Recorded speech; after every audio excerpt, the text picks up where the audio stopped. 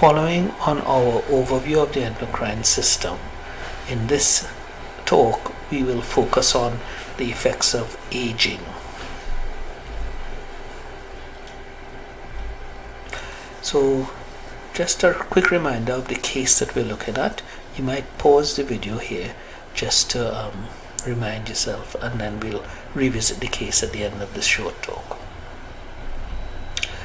So objectives for this talk would be to discuss the impact of aging on the endocrine response.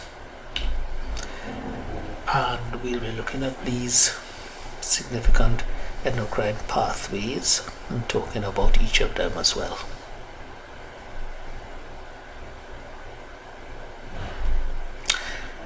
So let's look at the effect of aging on the endocrine system. So to start with, the hypothalamic pituitary adrenal axis is affected. There's a decrease in the feedback to the pituitary gland, so an increase in ACTH production, a reduction in the diurnal variation of cortisol, but this is associated with an earlier morning rise in cortisol and an increase in the level of the evening peak of cortisol. Overall, there's a slight increase in production of cortisol, and bear in mind that cortisol is a counter-regulatory hormone and therefore raises blood sugar levels, and also it has a suppressant effect on the immune system. The thyroid axis is also affected. There's an increase in thyroid stimulating hormone and T4 and a decrease in T3. Older people may therefore present with either subclinical high PER thyroidism or subclinical hypothyroidism, and that's more likely in older people. There's some debate as to the significance of this clinically. However, epidemiological studies suggest that these patients have an increased risk of cardiovascular disease and metabolic syndrome. There's a suppression of the hypothalamic pituitary gonadal axis, particularly because there's a loss of both frequency and intensity of the pulsed GnRH that characterizes this system in younger males and premenopausal females, and there's a loss of the monthly cyclical variation in hormones that characterizes the menstrual cycle. In males, there's a reduction of testosterone as well as dihydroepiandrosterone, and these lead to the reduction in both primary and secondary sexual characteristics in the male.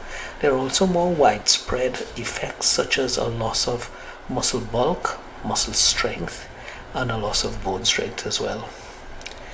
There can be neuropsychological impacts with a reduction in aggression and a general reduction in energy levels. With females, with the loss of the menstrual cycle variation in hormones, this also leads to an involution of both primary and secondary sexual characteristics, as well as more widespread effects, an increase in the risk of cardiovascular disease, decrease in bone strength, so osteoporosis, and a decrease in muscle strength as well.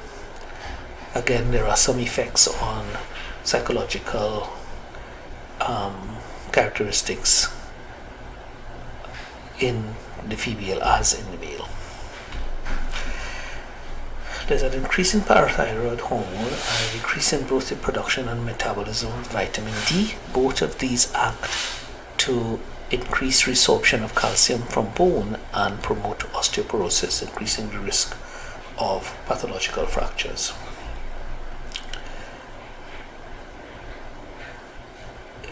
Older people tend to have an increase in insulin resistance, that is, resistance to end organs to the effects of insulin. There's also a decrease in insulin production, and coupled with the increased cortisol, this leads to increased risk of diabetes mellitus. And finally, there's a decrease in both growth hormone and ghrelin. Ghrelin is produced in the stomach and has an impact on muscle strength and growth, as well as an impact on glucose metabolism. The overall impact here is again a decrease in muscle bulk and muscle strength, and a decrease in bone strength as well. So let's look back at our patient. So this elderly gentleman is involved in quite a serious accident. His changes in his HPA axis will lead to a bigger imbalance between the insulin production and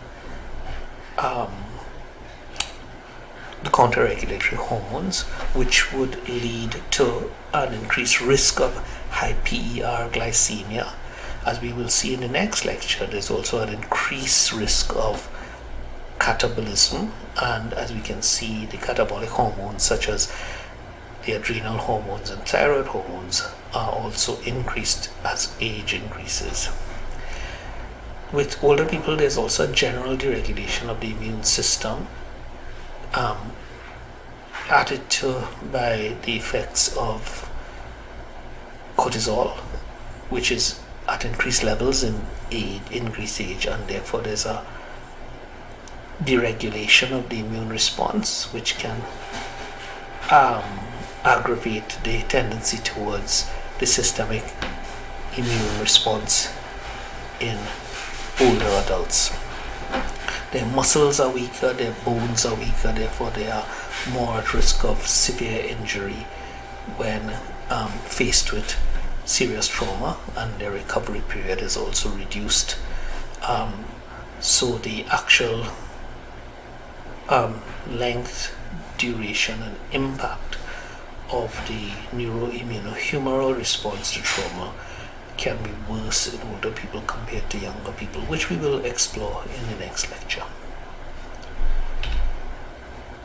So again, if you have any questions, you can bring them up in class. This lecture looks specifically at aging in the endocrine system, and in the final lecture we will look at the neuro-humoral response to trauma. Thank you.